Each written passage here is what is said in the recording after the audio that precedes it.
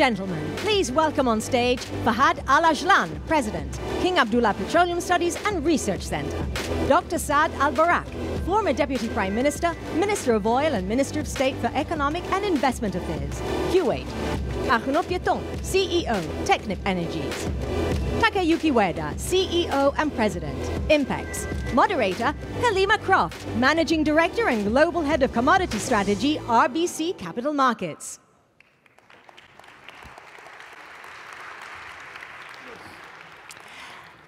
Thank you so much for joining us for this panel on financing net zero, or as I would like to say, the Show Me the Money panel. First of all, I would like to thank Lorenzo for once again hosting such an exceptional conference in this extraordinary city. So to set the scene, we've just come off of a very successful COP28. Congratulations, Dr. Sultan Al-Jaber, with a number of very important climate commitments made, but a really lingering challenge in terms of where are the trillions of dollars going to come from to meet these ambitious climate goals. And so to sort of set the stage on the urgency of the financing challenge, I would like to turn first to His Excellency, Dr. Al-Barrak, to sort of set the stage on really what is required in terms of financing to meet the net zero challenge. Thank you. I think the theme of the conference is energizing change.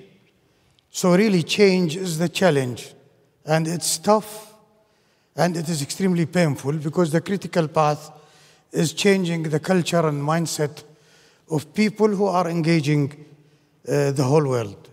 That's why 70 to 90% of mergers and acquisitions fail, according to Harvard Business Review.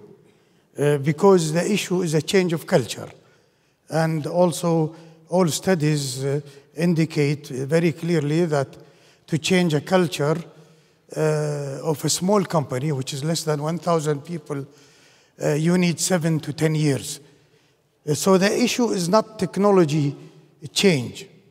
Technology change might facilitate change in general, but the critical path is the change of the culture, which takes a long time. There is a lag always of probably 7 to 10 to 15 years, depending on the type of change between the presence of the tools and the engagement and the realization of change.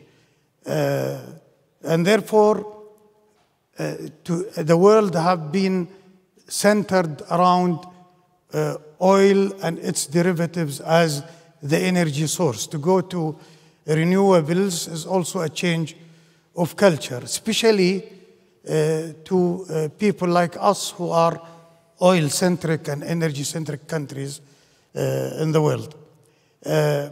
And without really, it's a symphony, as some documents say, you need a symphony and the choir to conduct this symphony of cooperation led by governments and participated by the stakeholders. And without this symphony and the orchestra playing well, change could not happen. Change usually is very tough in one organization, let alone if you want to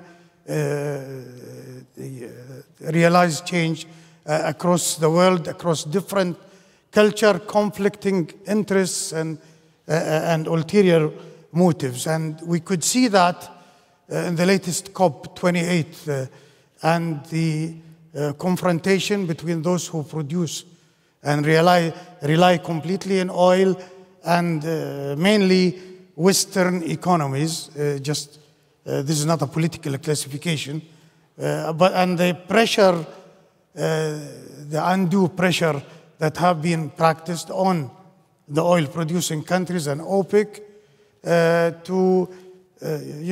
you'll tell somebody, come and change your blood in no time.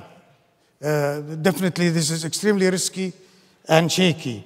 And you can't do that. You cannot pursue economic objectives and life objectives with a mixed agenda. And I think the biggest challenge today in renewables and net zero finance and stuff like this is the conflicting ulterior motives and world politics. Without significant improvement in politics and an agenda united around humanity and its objective, its ideal objectives, you can never realize many of these things. And what's happening in the area of finance, it needs leadership by governments, because any infrastructural change is not economically feasible for the private sector. You need to engage many tools led by the government, and government's leadership is doubtful in making such transformation in the world.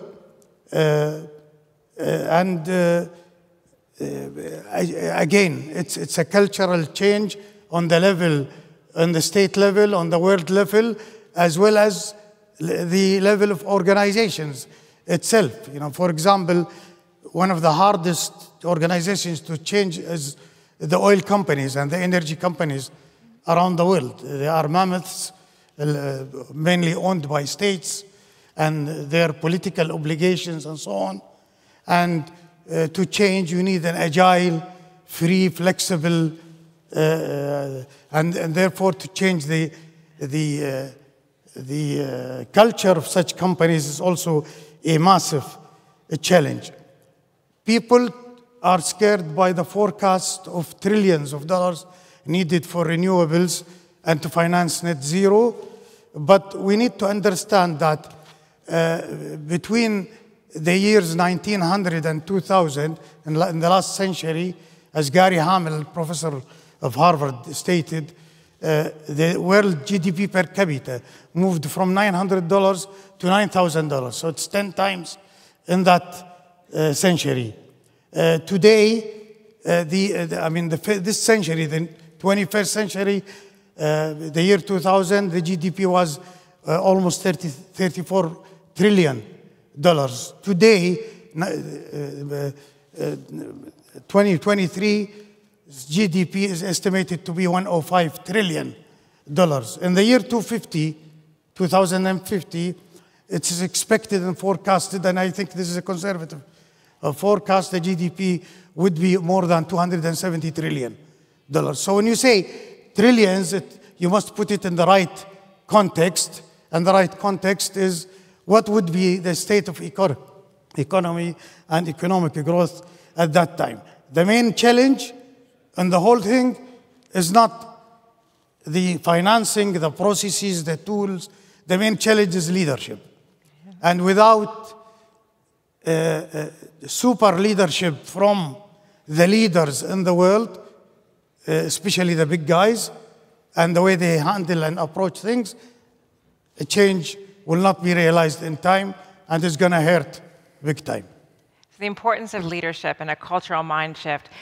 Fahad, KAPSARC was a very important knowledge partner in the run-up to COP28. You produced I thought, an extraordinary report looking at the financing challenges, particularly honing in on the issue of developing nations and how you can essentially unlock the financing to ensure that we have an equitable transition. So I'm just wondering if you could touch on some of the points that you raised in that important report.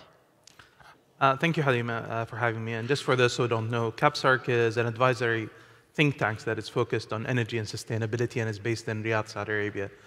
So in our report that we issued just before the global stocktake, we focused on financing and the investment that is needed to achieve the net zero and the global transition toward clean energy. And what we have said is, if you look globally, we need almost to double the investment that is currently happening in order to achieve that. But this is just looking at a global level, and the estimate is between $3 to $8 trillion per year in fixed dollars. So that number has just increased as the cost of living and inflation has hit higher. But this is just looking at globally. So we're talking about 2 to 6% of global GDP just going into clean energy investment. However, when we look at a regional level, we see differences, huge differences. If you look at the EU only needs to increase their investment by 40% The US needs to double that investment. China is about the only country and region that is actually almost meeting that investment need for the clean energy transition.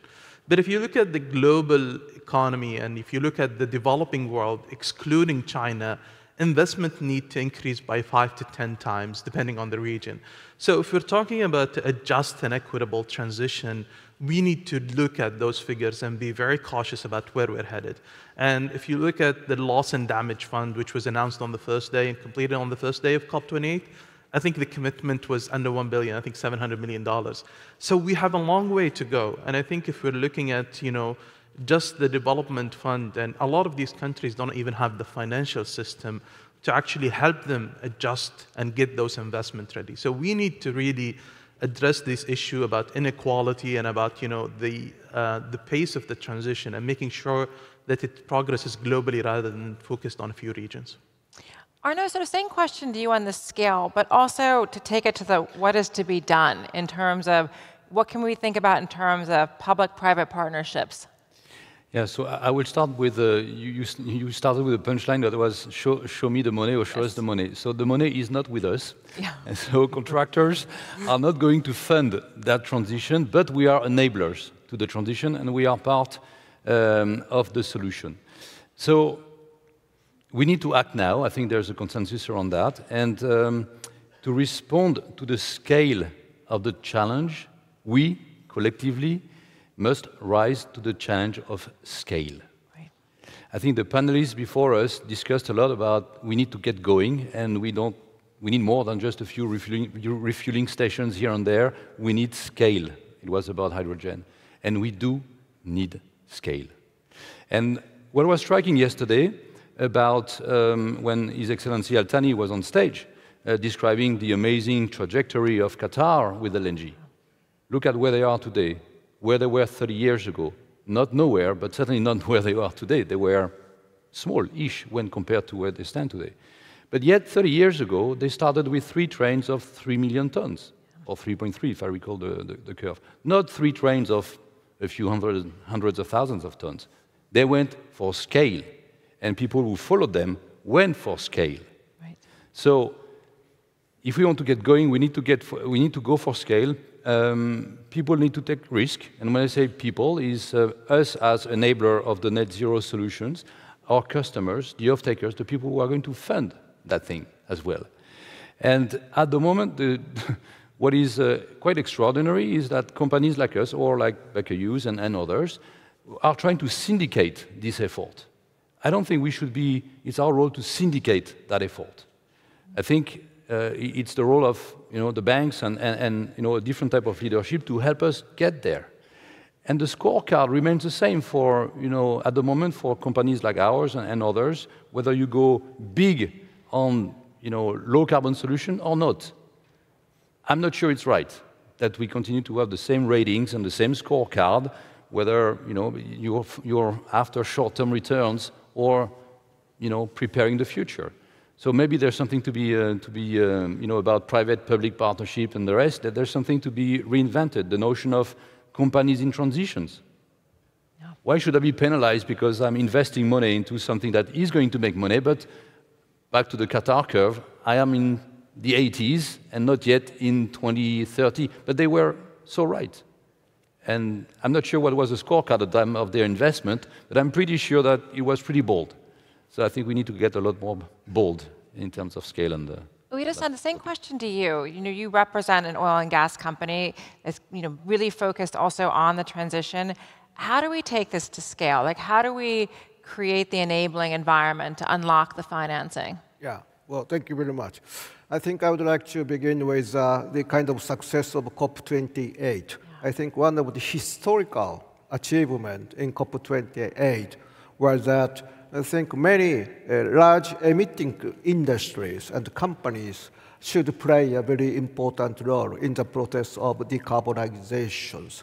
I think before the COP28, many environmentalists, NPOs, play the central role for decarbonization. But now thanks to the Dr. Sultan of UAE, now I think large emitting countries, such as oil and gas countries, cement countries, petrochemical countries, those emitting companies should play the central role to reduce carbon dioxide. I think this was the very successful and historical achievement in COP28. So in terms of the culture, changing the mindset, now I think many industries now understand this is a time for us to do something in a serious manner, not just to say something, but to make some action in a serious manner. That, I think, one of the most important achievements for COP28. However, when we consider how to do it, how to make the action, I think, of course, in order to supply a lot of clean energy, such as hydrogen, scale is, of course, important. Without scale, I think we can never provide enough and affordable energy to the society. But in order to do so, financing is, of course, very much important. I think that in order to get the finance, we need some financing from banks and financial institutions. Usually, they require long-term contract, long-term buying a contract between suppliers and customers. So the question is, who can provide, who can agree about long-term contract of our supply of hydrogen? We have the technology of production of hydrogen. We have the money to make an investment for the hydrogen sector. But I think without the demand, I think we cannot never construct the hydrogen production plant. And in terms of financing, without the long-term contract of hydrogen usage, I think banks and the financial institutions will never provide us the appropriate financing, especially in the shape of project of finance. However, if we look at the world, I think the demand for hydrogen or ammonia is not so much enough. Many industries are very much hesitate to make a long-term commitment to buy the hydrogens or green ammonia. Someone says that there is a similarity between hydrogen usage and natural gas or energy usage. But truth is different. In the case of natural gas or LNG, there was actually demand before the natural gas is introduced. Many industries has already used gas produced from coal in advance. So there was a demand. So there is no reason for those industries to hesitate to make a long-term commitment to buy the natural gas or LNG at that moment. So I think to have the long-term contract for natural gas or energy seems to be very easy. But in contrast, in the case of hydrogens and clean ammonia, I think industry, there seems to be not so much enough demand. They really hesitate to make a long-term commitment. So without long-term commitment, financial institutions will never provide us with the appropriate financing, that resulting in the no construction of plant. So I think there is perhaps a need for the government to intervene this situation, to bridge the supply side and the demand side, to provide appropriate subsidies, appropriate regulatory framework, to bridge those supply side and customs side seems to be very much important. I want to follow up on this really important point in terms of what's the policy enabling environment required. You bring up the issue of the long-term contracts for hydrogen. Others have brought up the issue of the necessity for carbon markets. I'm going to throw this question to Fahad, and then we'll go down the row in terms of really what's required in terms of this enabling backdrop. So I think if we look at the energy transition, what we have been saying about the energy transition, it's going to be cleaner, it's going to be cheaper, and it's going to be more secure. And it cannot be all of those three together.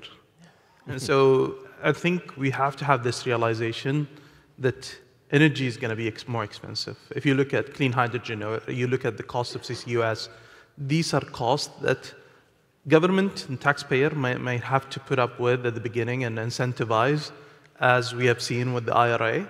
But at one point, it has to be translated into energy costs that's passed to consumers and industry who will then pass it to consumer. So we have to be, honest with ourselves and say that. I think it's very misleading to say that we're going to be spending 3 to 6% of GDP on an energy transition that's not going to be more productive, but it's not going to be more expensive. And so I think we have contradicting messages. And so it's very important that we actually be honest on that. I think smart government policy can help, anchoring technologies, anchoring initial demand to create markets. And I think we've seen this in the past with LNG markets about how they develop. Yes, there was an existing gas market, but LNG technology was new. And for that market to be liquid and to have depth, government intervention, especially government of Japan, did a wonderful job of creating this. And I think this is what we're seeing with some of the policies we're seeing with the IRA, with the EU Green Deal, we're seeing with Saudi, with NEOM, and other countries that are investing in hydrogen.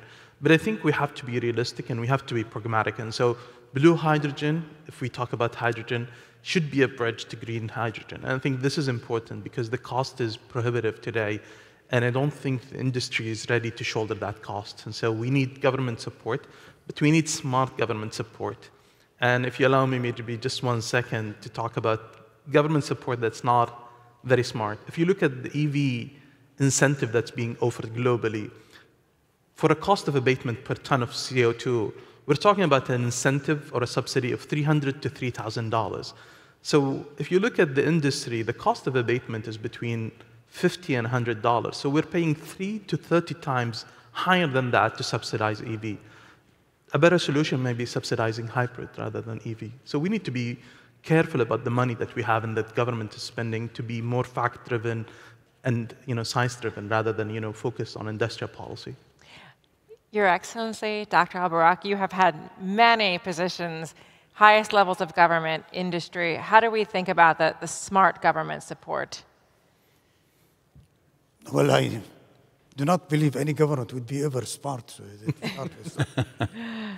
smartness is in the free, innovative world of the private sector. Governments must be driven by positive forces that change the world, whether it's economic or human or values-based. So governments are chosen by people, and therefore it's people's choice that decides what type of government we have. The issue here is really any new technology to be developed, especially in these sensitive areas, is cost prohibitive, and we know this. We need not only to revolutionize the thinking of government, but also on the finance institutions and banks. I think banks in the world still belong to the last century. They don't see the realities of today. They do not have the agility, the will. They don't have any passion for business adventure in general. They want guarantees more than value addition. And therefore, that's why I go back to a cultural change.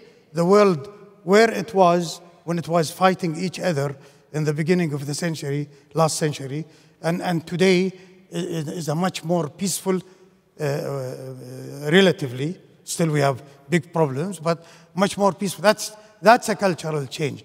That also the change in technologies, the mobile industry, for example, and it facilitated information speed and efficiency and so on. How did the financial institutions change accordingly to the new realities of the world? Until today, if you go to get a loan from the bank, they will even take your children's as pawn in order to make sure you repay your loan. I mean, there is snags and bottlenecks that are there because of the old thinking, because the thinking have not changed, the mindset have not changed. And without revolutionizing the financial systems in general, and keeping, of course, the governance on it, but it needs to be more facilitated deregulation in many areas in order to realize this, the alliance that has to be born between governments as leaders, private capital, research institutions, and all the civil society across the world, plus collaboration without mixed political agendas between countries. I think that needs to happen at the level of leadership before we can realize any maturity of any new renewable energy. Arnaud, same question to you, but I also want to bring in the issue of elections, because 2024 is the year of elections all over the world. And so is there a risk, what policies are necessary, but are you concerned, and are the other panelists concerned about a policy reversal in certain key countries that we could lose momentum when it comes to the transition? I think we should all be concerned. The last thing we need is start and stops. Yeah. Right? Otherwise, we're just losing the momentum always. So let's see. Half of the population is going to vote this year, but the world, sorry, is calling to vote. But yeah, the risk is there for sure. It's inherent to elections. Now, as an individual, I hope that governments and I'm not the only one to realize that back to the sense of urgency. But the sense of urgency is, I would say, meaningless if there's no sense of agency. So governments, individuals, companies, banks, and need to act accordingly and supporting the trajectory. And if we only have the sense of urgency and no sense of agency, which governments and others are able to put together, then you walk into a situation of despair. It's just like a very doomed scenario because people don't know, they don't feel that there's something bigger than themselves that is happening. So yes, there's a risk to answer your question, but I sure hope that the new governments will continue to instill and deploy this sense of agency that is needed to respond to the sense of urgency. One comment about scale and demand. About scale, it's about reaching the tipping point, so that companies like Technip Energies and Baker Hughes was inviting us today, thank you, are able to deploy at scale. You need to reach that tipping point, and beyond the tipping point, things get better in terms of cost per ton or whatever of the product. And you're right, governments today are investing in some areas, say electrolyzers, but they're not investing into, well, I need to facilitate the demand for hydrogen or byproducts of hydrogen. And that's a concern because they are only investing in one fold and not on the complete value chain. So if you don't have the complete value chain, you have only a partial answer to the topic. The answer also needs to be, it's not about one technology, it's multiple technologies. And I think for the demand to take off, you need the product to be easily usable by the existing infrastructure. So if it's not hydrogen, can it be natural gas? Can it be ammonia? We know that. Can it be something else? And that's why there is success for SAF, Sustainable Aviation Fuels, because you can blend SAF with, it's same connection, same pipeline, same whatever, same hoses to the planes. And SAF, today it's bio-SAF, tomorrow will be e-SAFs, and it depends on what is it that you have in your local jurisdiction. Sure. What's the feedstock? So again, it's not about a single technology. It's about adopting money. And so the demand is there. It can be created, but the support system needs to acknowledge that it's not a big bang. It's multiple technologies, so let's not do any discrimination of that one is good or not. No, actually what is needed at the moment depends on sometimes the region or the state. That's the local response that is needed. So, but back to the demand, let's make sure that we, as industries, as enablers of these low-carbon solutions, we first find a way to bring the price point where it is acceptable to our clients and to the customers, because we shouldn't oppose end of the world and end of the month. Huh? So that's our job as contractors, But let's turn also the molecule or the product into something that is easily adoptable and can sustain without subsidies. Turning back to the issue, almost of the art of the possible, you brought up the issue about COP28 and the importance of it being in the UAE, the importance of having the role for oil and gas companies, having a seat at the table. I'm also wondering, when we think about financing, is the Gulf states the important driver of potential funding? And you have a partnership with Masdar on e-methane. And I'm wondering if you can talk about that partnership. And again, as we think about different sources of funding, is it really the countries that were the oil and gas producers that are going to lead the funding revolution for the transition? Well, I think Masdar is our very important partner. Masdar has the technology, Masdar has the enough money, and they have a very great mindset to change their countries to the very clean energy countries. Of course, the speed is very gradual. I think transition takes a lot of time. However, if we will continue the partnership with Masdar, and perhaps we will have now studying the joint project of producing e-methane or e-petrochemical or e-fuel and also e-natural gas. I think although the price is still high, very, very expensive, I don't think the world people is ready to accept such high price. But as he said, I think the truth is there is no perfect clean energy which is affordable, which is clean, and which is also cheap. Someone must pay for that. And from the supply side, UAE will become the very good partner with our company, and we will produce some clean energy with Masdar and to try to provide those clean energy to Asia, to Japan, and to some other countries. Well, but one thing I would like to mention here about the elections and the political issues. I think energy policy is very complicated and very difficult to understand. What is important at this moment is not to politicize the energy issues at this moment. We all understand there is one important country. We announced to pause the export of energy to other countries. That is surprise to all. Now the question arises, is that country is really a trustworthy country in the energy market? Different from Qatar, who had made a lot of effort and who are very reliable supplier of the LNG. I think such kind of a trust in the market was a basis for the world to entering into the transitions. I think such as realism and trustworthy in the market is also the basis for the production of clean energy.